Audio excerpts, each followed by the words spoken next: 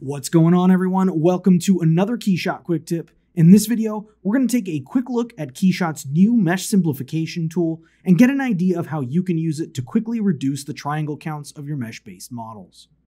In KeyShot 10.2, you can now simplify mesh-based models by accessing the Mesh Simplification window through the Tools icon at the ribbon at the top. You can also access it by right-clicking the individual parts of your model you'd like to simplify and selecting Mesh Simplification from the pop-up menu that appears.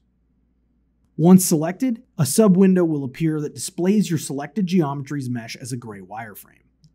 Along the left side of this window, you'll find the Mesh Quality parameter, which can be controlled via the parameter slider or by inputting a value between 0 and 1. It's important to note that values closer to 0 will result in a very low poly, non-smooth surface, while values closer to 1 will result in a higher poly and smoother surface. To preview your mesh quality, choose the desired value and select the Simplify button located above the slider. This will give you an idea of what your mesh's wireframe will look like with your selected mesh quality level. You'll also be able to see the updated triangle count in white at the bottom left of the window.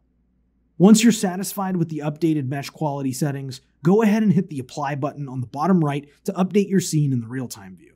Note that due to lower poly count, you're likely to notice some surface discrepancies where your model does not look quite as smooth as it previously did.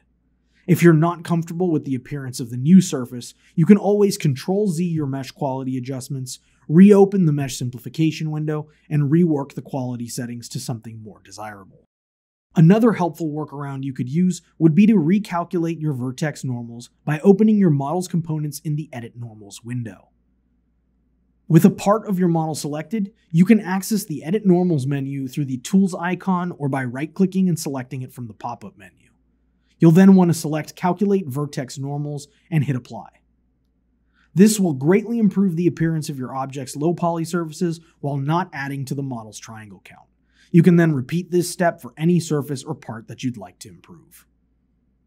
Thanks for watching this KeyShot quick tip. If you're interested in more useful KeyShot content, hit that subscribe button and get notified as soon as new videos hit the channel. Don't forget to let us know your thoughts on this tutorial in the comment section below, and if you found this video useful, give it a like and share with your friends.